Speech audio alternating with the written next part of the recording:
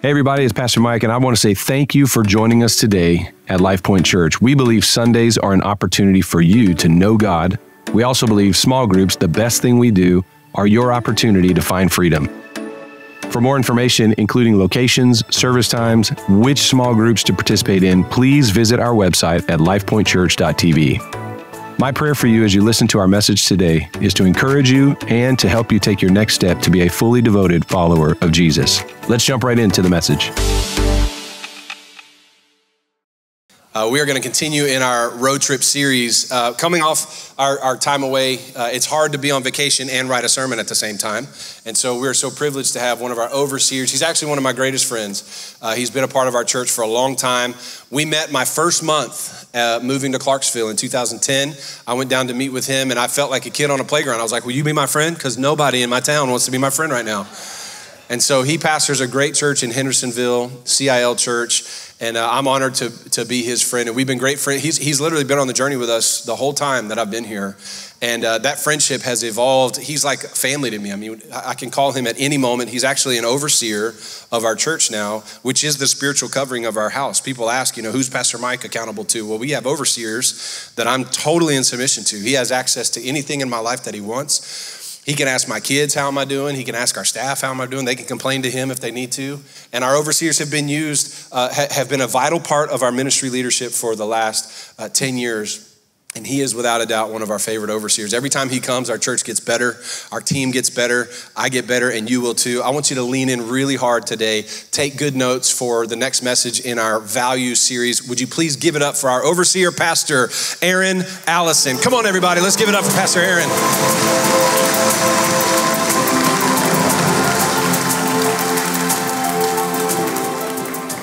Hey, good morning, everybody.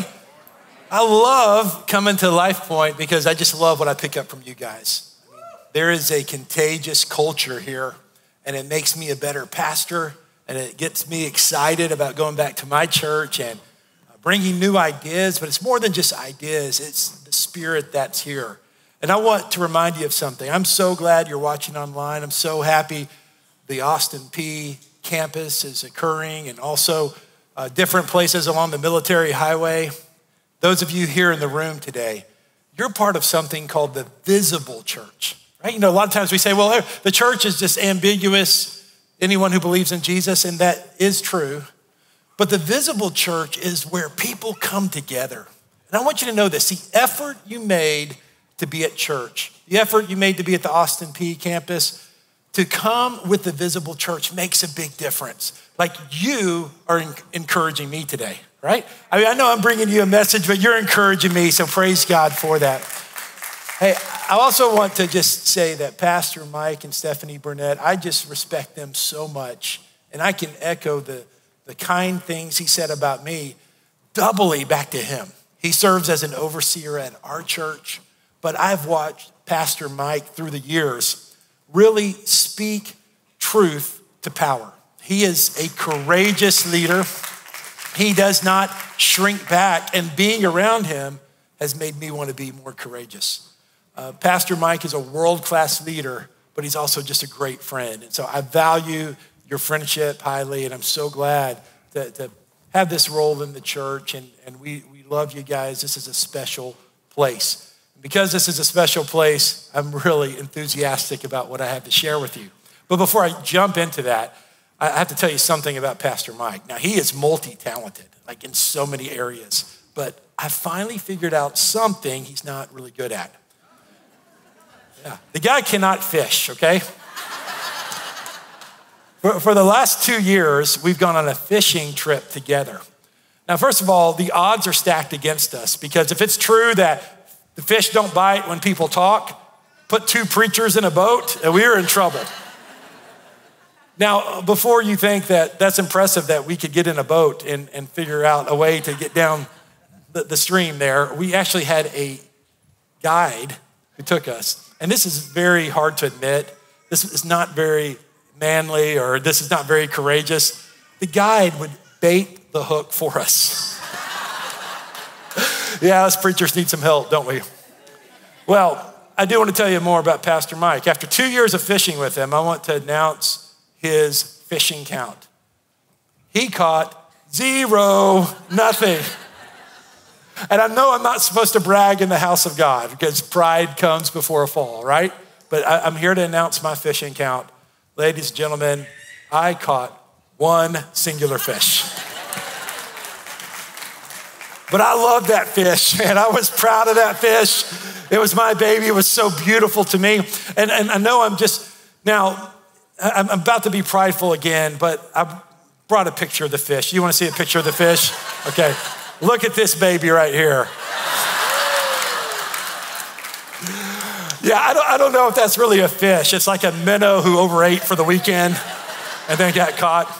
So yeah, we have fun. And on those trips, we don't catch much, but we talk a lot. And we talk about you guys and we talk about my church because our hearts are with you. And that's part of our calling to pastor people and to be with people and to live life with them. And that's why I'm so enthusiastic about joining your team in this message series. The other pastors did a tremendous job sharing a value, and I'm so honored to build on their work today. And I want to share with you 2 values. They all gave you 1. I get to give you 2.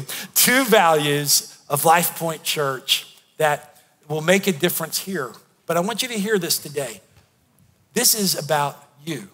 Don't just think, oh, we're hearing a sermon about the institutional church or the brand, and I'm gonna just kind of check out this week. No, the church is not a name, a logo, an organization. The church is the people. And so when we talk about values and culture of the church, we're talking about the values and culture that are inside of you. And there's something inside of you that I wanna call out today. I want to remind you of something you once knew. I want to strengthen the work of God within you today by talking about these 2 cultural values. Here's the first cultural value, is we intentionally grow. We intentionally grow. Part of the call upon LifePoint Church is to be a church that grows and a church that moves. This church is going somewhere. I've been able to see this church grow. I was able to be here when this building opened before Pastor Mike even came, and kind of like this little section right here was the whole church. And we've seen physical growth of the building. We've seen God add many, many people. So there's a culture of growth here in this church, but I want to define a little bit more what that culture means and what it means for your future. And I want us to go to Matthew chapter 28. And the reason we intentionally grow is because we take seriously Jesus's call to go. Jesus called us to go, and we can see that in Matthew 28, right before he ascended to heaven. Matthew 28, starting with verse 18. Jesus came near and said to them, all authority has been given to me in heaven and on earth. So Jesus kind of qualified himself, so now we want to really pay attention. This God of all authority. Verse 19, go, therefore. See, he's saying, because of my authority, I'm telling you to go. Go, therefore, make disciples of all nations, baptizing them in the name of the Father and of the Son and of the Holy Spirit. Teach them to observe everything I've commanded you. And remember, I am with you always to the end of the age. Jesus says, go. Jesus says, move. And movement creates energy. So I saw Pastor Mike trying to kind of orchestrate where you guys sit. And so I thought about doing this exercise and having us all stand up and just switch, 2 seats from where you are. You guys want to do that? Of course you don't. Of course you don't. Before you answered yes, I don't want to trick you. No, we're all settled, right? We're all settled in our place and happy. And that would be a huge mistake of a communicator to try to make people move after they're settled. But if I did, we can imagine what happened if I said, hey, let's all stand and let's switch seats. The energy level in this room would change. You would just really feel it rise, feel the energy level rise, because movement creates change. It creates, creates momentum. And momentum is a key to growth. And so we want to stay in the place of momentum. So we're always moving towards the will of God. So that means there's always going to be movement. There's going to be change. There's going to be a sense of following the direction of God. And there is a go in your heart. Jesus said go. And what's beautiful is this scripture is for all of us, but it means something different for most of us. So for some of you, that when Jesus says go, maybe someday, maybe for a handful of you, you're gonna be called to another country. And you're gonna be called to be part of a church plant team. That is a huge go. But for most of us, the call to go might be the call to go across the street, to meet a neighbor different than us, to show friendliness to somebody that is living in proximity to us. For some of us, the call to go might be to change your vocation and have a level of financial sacrifice to leave a secular job for vocational ministry. But for most of us, for some of us here, especially in this service, the call to go is to the 12 o'clock service or to the 7:30 a.m. service. By the way, I've been telling people all over the nation since last year, I say, I know of a church with a 7:30 service. They say, no way. I'm like, yes, it's in Clarksville, Tennessee. So after they're over the shock of that, I'll say, and hundreds of people come to it. And I say, I know you don't believe me. I've been there, I've preached there. But the point is this, is that yes, the shortest mission trip you may ever take is to the 12 o'clock or 7:30 a.m. service. And it's like going to church twice, right? You go and you free up a seat for somebody else. So there's a go within us, and so that's something to consider. The point is this, LifePoint, we will not stay the same. We will not perpetuate the status quo. There's movement in this place. Part of the call to intentionally grow means there's gonna be movement, there's gonna be a sense of momentum and a sense of change, and you are part of it. And this is mimicking our God. Our God is the creator after all.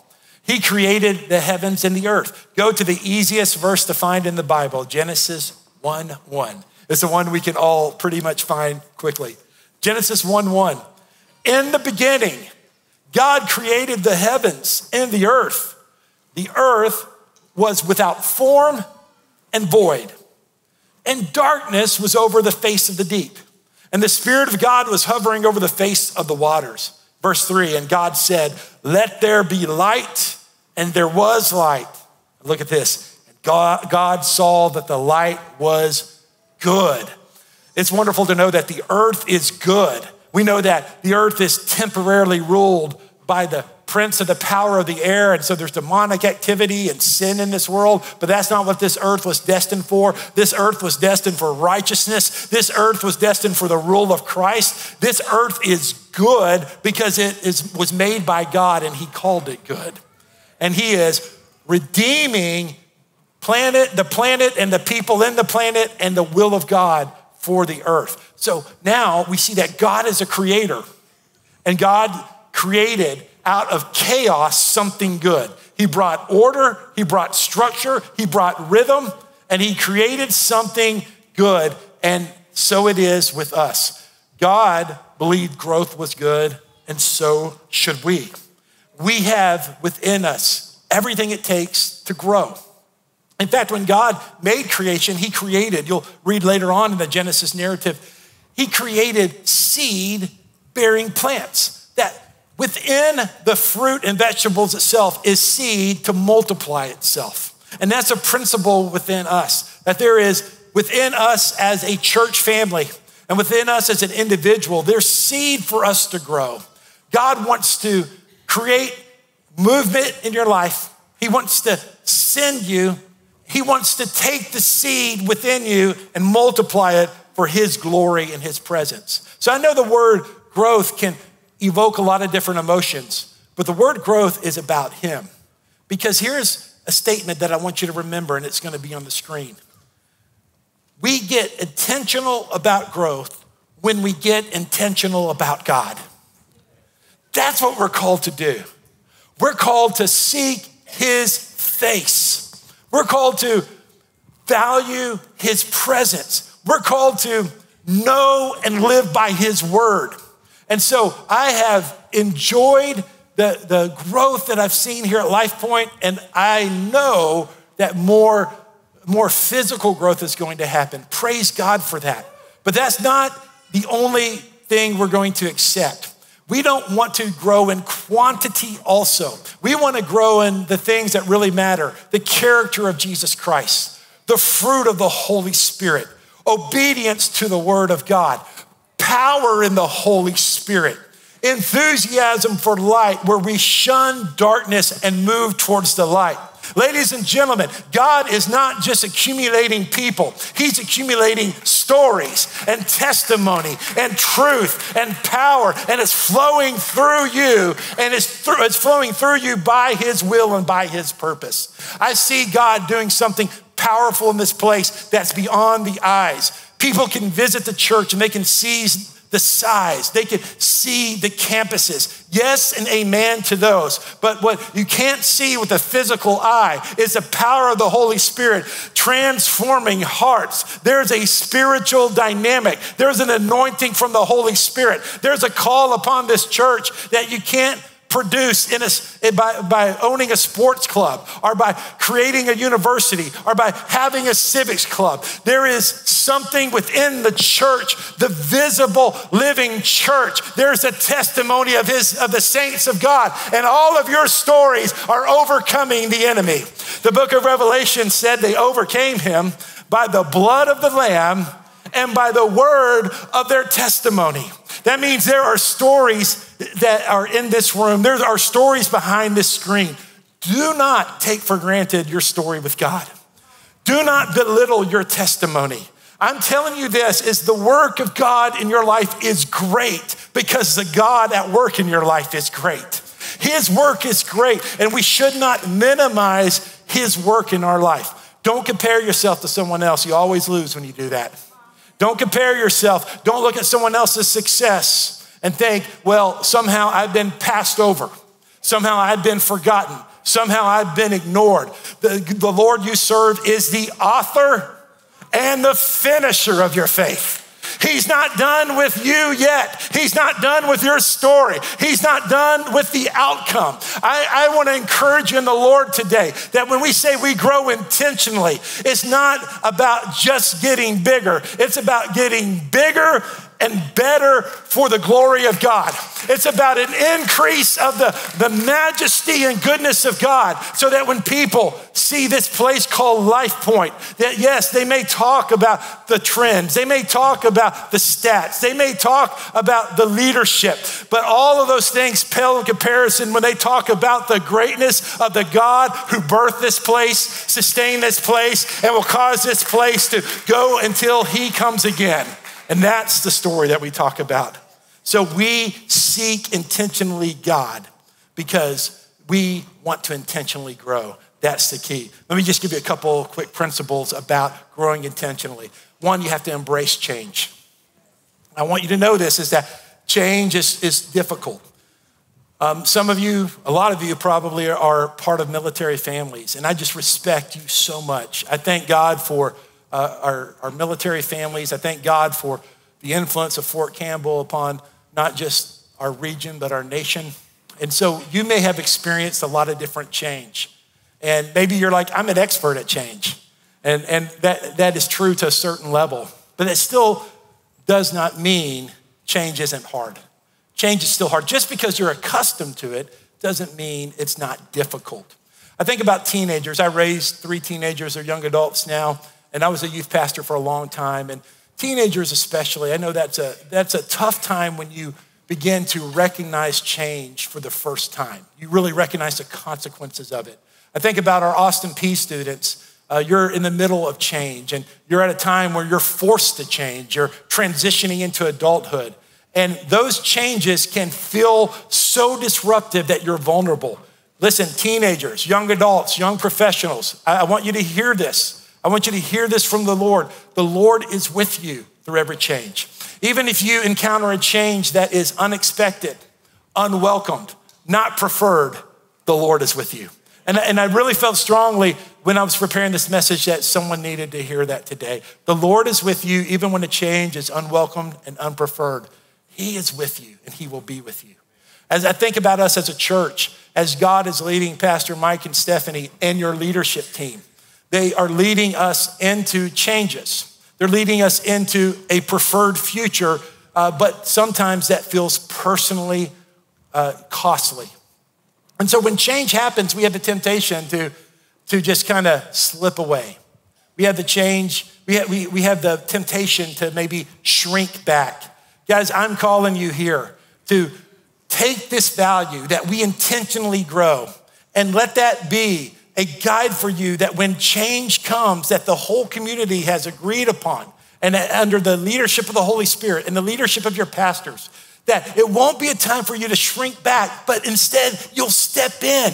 You'll say, this is not where I stop growing, but this is when I deepen my growth and I go deeper in the things of God. And I just see that. I see that in you. I see that in this church. There's a great heritage of movement and activity and going and doing what we're supposed to do and doing what's necessary to intentionally grow.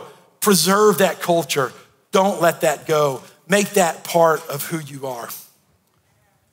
When my kids were younger, we used to go to Gatlinburg on vacation.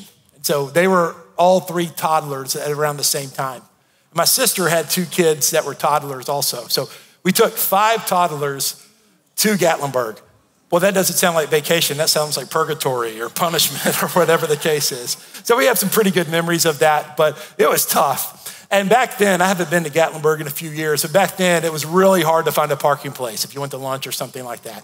So we had 2 vans and we found a place that was questionably legal to park our vans. And so it was suggested to me, my wife Beth said, hey, why don't the guys stay here with the vans and me and your sister, we'll take the 5 toddlers to lunch. Well, I thought on the outside, I said, well, that's a tough sacrifice, but okay. On the inside, I'm thinking, that's the best deal of the week. You take the 5 kids to the restaurant, I'll hang out and talk with our brother-in-law. We'll just hang out. So that's what we did. So we're talking sports. You know, we're telling old stories. We're telling fishing stories about huge fish that were probably this big, as you saw in the picture, but we're this big. And so we're just having a great time. Having some of the first adult conversation we had had all week long. And so the girls came back with the kids and we're ready to go. And they brought us food and all that. And we're ready to go. I'm in my happy place. And both vans, unbeknownst to us, had a boot on the tires where we couldn't move them. Some bozo with some kind of, I don't know who it was. It wasn't an officer. I respect all our officers. It was like a security whatever, I'm gonna insult somebody. So somebody created in the image of God who was not using their head at the time, didn't say to us, hey guys, would you move the vans? Would you move the vans? Instead, they put this boot on our vans and it was just so discouraging. We had to get our money together and figure out a way to pay the ticket. So we now laugh about that story a lot. It's kind of a family story. But I started thinking about how that can connect with this point today. Sometimes we're in the right position, but we forget about the mission, right? I mean, my wife and sister said, you guys stay here and you have a hard job. Watch the van. Make sure the van's not stolen or towed away. But we forgot the mission and we got distracted and the enemy came in behind us and well, maybe we broke the law, so maybe we're the enemy, but whatever. Go with me for the story's sake. Came in behind us and locked up the tires. Here's the second point that if you want to intentionally grow as a church, as an individual, stay on God's mission. Stay on God's mission. Like I said already, you can be in the right position, but lose focus on the mission. You could be like right where God wants you to be, whether it's Clarksville or one of the other places you're watching the service from. This is where God has me. This is the church I'm supposed to be in. This is the small group I'm supposed to be in, but yet forget the mission. I'm here to remind you of the mission today. Jesus said these words in John chapter 20, verse 21. This is a powerful scripture. Jesus said to them again, peace be with you. As the Father has sent me, even so I am sending you. That's incredible if you think about the power of that statement. Jesus is saying, the same way the Father in his wisdom sent me, part of the triune Godhead, so now Jesus is saying, now I'm sending my followers. I'm sending my believers. Guys, we are sent ones. We are sent to do the work of the Lord. I'm so grateful for this church's support of missions It's amazing. I know I meet missionaries often who LifePoint has supported, and I hear stories of how LifePoint is engaging in missions. Thank God for missionaries, but missionaries are not the sent ones. They are part of the sent ones. We all are sent by God. We are sent to the schools we attend. We are sent to universities we enroll in. We are sent to the jobs we put 40 to 60 hours a week into. We are sent to the industries in which we've started a business. We are sent to the customers in which we sell. We are sent to the neighborhoods and apartments in which we live. We are sent to the parks in which we walk our dogs. These guys, we are sent ones, sent by the Father. Your going and being sent is not a tomorrow issue. It's a right now issue. You've been sent. And LifePoint, I want us, as we grow intentionally, to always remember that we are sent. You know, there's a mom in the 1700s named Susanna Wesley. She had, get this, as a pastor's wife, she had 19 kids. I've known churches smaller than 19 before, so she had her own congregation right there. And she taught those children, because her husband was being a pastor and doing pastor stuff, she had a method or a system to teach her children the ways of the Lord. Her 14th child, his name was John, he became a pastor. And he took that same system, that same method, and he taught people to pursue the presence of God. Now we know that historically as the Methodist movement, which was a positive, impactful movement in the 18 and 1900s in the United States of America. So I want to say this, moms and grandparents and older siblings and neighbors, don't underestimate the impact you could have on the next generation. Don't underestimate the influence that you can have. You can make a huge difference. We'll not know until heaven how much our influence makes a difference on people.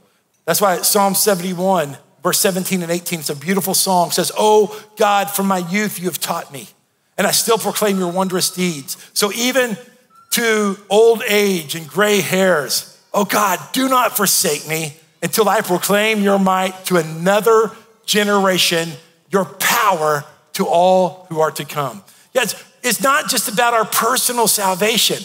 Man, thanks, because of Jesus, he settled the issue of heaven and hell for those of us who are believers in the name of Jesus. So now it's about living a life of purpose for the Lord. And that purpose, not just for parents, but for the whole community of God, is to pass on the word of God to the next generation. So at whatever level you do that, as a family member, as a volunteer, as someone who supports even the vision of this church through personal giving, you're all part of the vision to reach the next generation.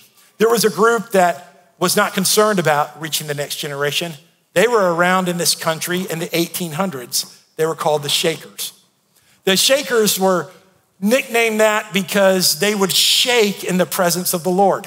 And so for those of you with a spirit-filled background or a Pentecostal understanding, this happened before the Azusa Street revival. And this idea of the presence of the Lord touched these people. So there were some positive things with their relationship with God.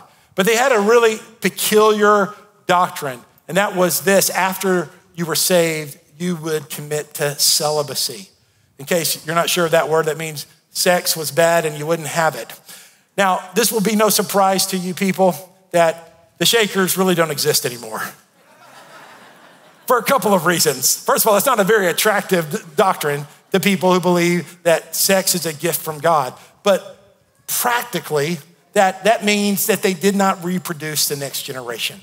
There was not a replenishment of leadership. This can happen spiritually too, if we're not all, as a community, focused on passing the word of God to a new generation. That's why when we think about the future of LifePoint, the present and the future, here's a second value that I want to uplift, is this: we develop leaders. We are intentional about growth, and we develop leaders. Isn't it interesting how those things go together? We're mimicking the work of the God. We are doing God's work. God's work that intentionally grows his kingdom, and he does that through the multiplication of leaders. I want to remind you of something you know instinctively. This is a house. This is a place where leaders are discovered and developed. This is a place where leaders are discovered and developed. And that means this, that you, if it hasn't happened already, your story, your background, your interests are to be discovered by this church family and to be developed by the glory of God. And I want to call you to step into the leadership God has for you. We're not trying to satisfy a sign-up list today, okay? We're not trying to meet a quota today. I'm sure there's some people in leadership who might have those concerns.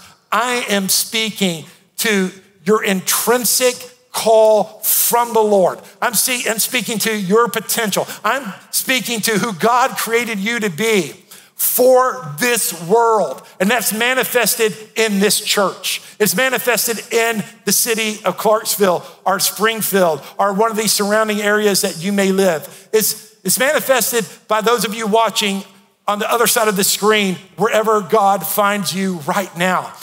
You are to step in to the purpose of God that was put in you from the foundations of the earth, because God has created you in his image, and he's created you for fruitfulness in the kingdom of God. This is not something that is to bring pressure on you. This is an invitation to walk in who you really are in the Lord. It's an invitation to step in to the best version of you, created by God, for God, to the glory of God. That's why Jeremiah gives us insight to why the Lord loves children, and he loves the unborn people who are in the wombs of their mother.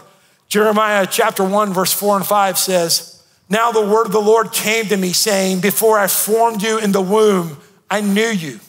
And before you were born, I consecrated you, and I appointed you a prophet to the nations." This is a call that's on a person's life based off God, not based off where they live, not based off what they've inherited in this earth, not based off their social condition.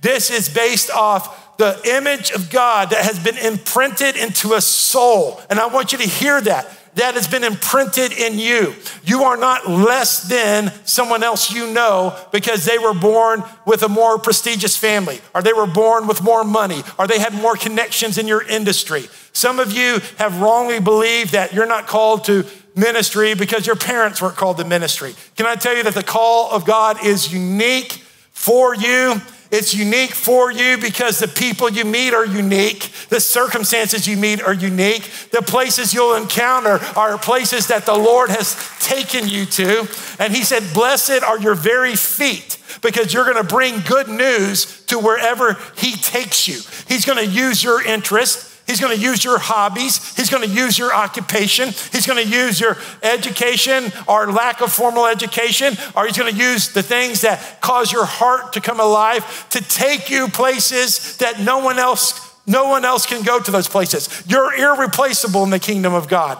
The Lord has destined you. The Lord has called you. As surely as he's called Jeremiah, he's called you. He's not a respecter of persons. He loves all people.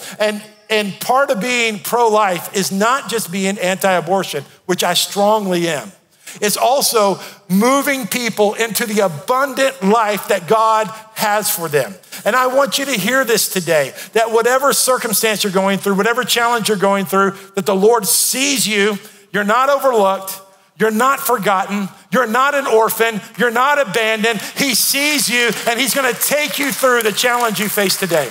I know that there's a heaviness that's on us, and this is just a fact. This is not even necessarily a word from the Lord, though I hope the Lord is speaking.